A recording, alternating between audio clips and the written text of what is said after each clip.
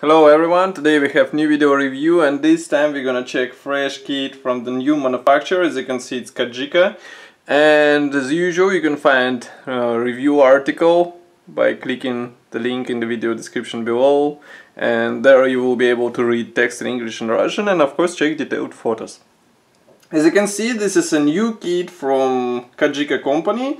It copies Imperial Japanese Navy Battlecruiser Kongo in 1/700 scale. It's actually the first kit from this manufacturer, and it is part of the Navy model series. As you can see, boxing is quite interesting because we have this beautiful painting on the front as a box art. Here you can see comparison with my hand, so it's quite a wide box.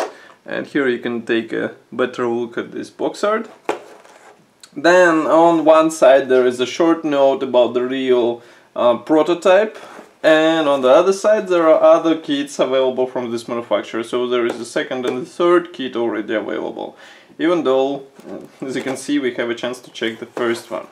This is a top opening box, so just give me a second to open it. As you can see, it arrived to me slightly damaged, but it was due to the tight packaging, and still it survived this really rough shipment, so no worries. Now what we have inside is an assembly manual, large hull part, then there is a lead weight and some other bonuses. We will see them further in the review. So first one is assembly manual, and I think it can remind you of one manufacturer which is also producing 1/700 scale ships, Flyhawk. So I guess this manufacturer is related to the Flyhawk, and as you can see here we have detailed assembly manual with parts map on the top. Here we have one and only marking option which is printed in color. Note that there are small marking options for all live bolts which are included into this kit, and of course paints chart which is given in Mr. Hobby and Tamiya paint numbers, and of course simple designations. I think it will be understandable to assemble and you won't have any major problems with this. Next we have a large hull part. Here it is, and it is packed into the sealed plastic bag, so I will need scissors in order to open it. Just give me a second. Again, I have no doubt that assembly and fitment will be excellent because this is a Flyhawk and their kits, let's say, famous for this feature. And here you can see the hull part. As you can see, it's quite large. Here you can see comparison with my hand. And in the middle we have some tabs, which obviously will have to be removed. But otherwise, molding quality is excellent, and I don't see any possible problems with this. Next we have minor sprue, which is also packed into the separate plastic bag.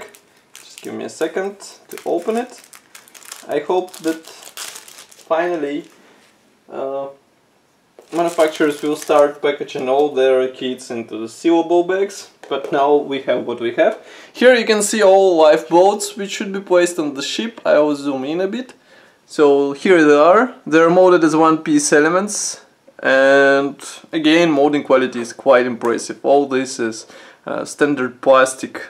It's not resin, it's not a PE, it comes out of the box, and it's really impressive.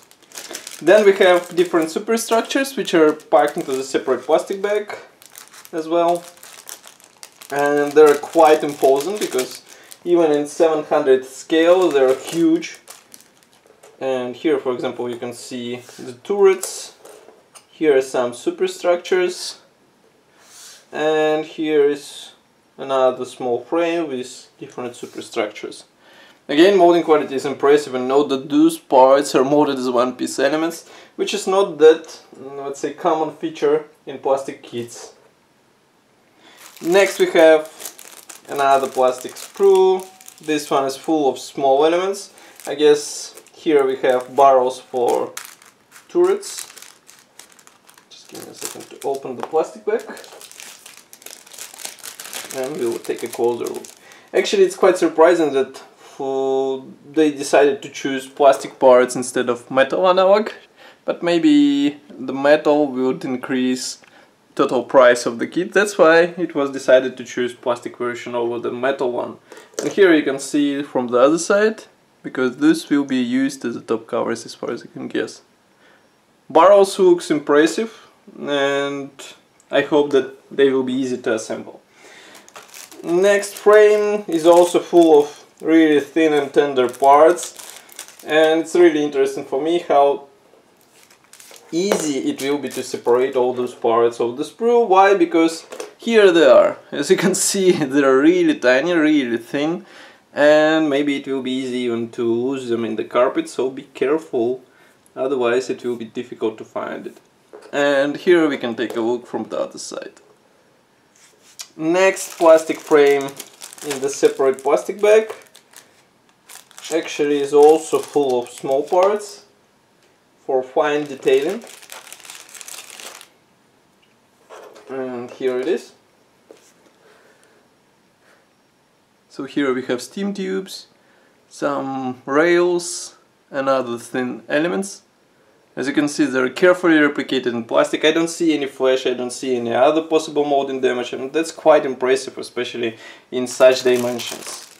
Next we have more of the hull parts, and they're packed into the same plastic bag, so there are 3 panels packed together. But that's not serious because they're plain and they won't be damaged during shipping. So here is the first one. It's quite a large part. Here you can see comparison with my finger, especially for 1/700 scale. It looks impressive. Then we have red hull part. I'm not sure what it will be used for, maybe for the red element on the ship, but here it is. It's also quite big. And from the other side we have special positioning slot, which will help with alignment. And note that these sides have reductions for easier position. And another top hull part with all superstructures pre-molded, and it looks quite impressive in my opinion. From the side we have just position elements here and here as well. So again, we won't have any problems with alignment. Lead weight is packed like this. This one should be also familiar to you if you saw Flyhawk kits. So as you can see, it's packed into the bag, and it would come handy for the proper build. Then we have revision, because you have to cut actually some of the parts, so be careful and take this into your attention, let's say. Decal sheet is packed into the separate plastic bag. It is quite simple. Why? Because it contains only flags, and that's why it's so small. Here you can see it. Printing quality is very good, so no complaints at all. Next we have some safety devices brochure, also typical stuff. And the most interesting for me at least is this separate box, and I'm not sure what's inside, so let's check. Oh, actually there is one plastic sprue inside, which is dedicated to all those tender parts, which should be also placed on the ship. So that's all for this video review. As you can see, this is a quite impressive 700 scale plastic ship, and I think it will look nice in assembled state. Surprisingly, here is no PE parts included. Everything is molded in plastic, and maybe there will be some aftermarket PE parts, but I'm not sure about this. Of course, I will be happy to hear your opinion in the comment section below. Write it there. I will be, let's say, it will be interesting for me to discuss it with you.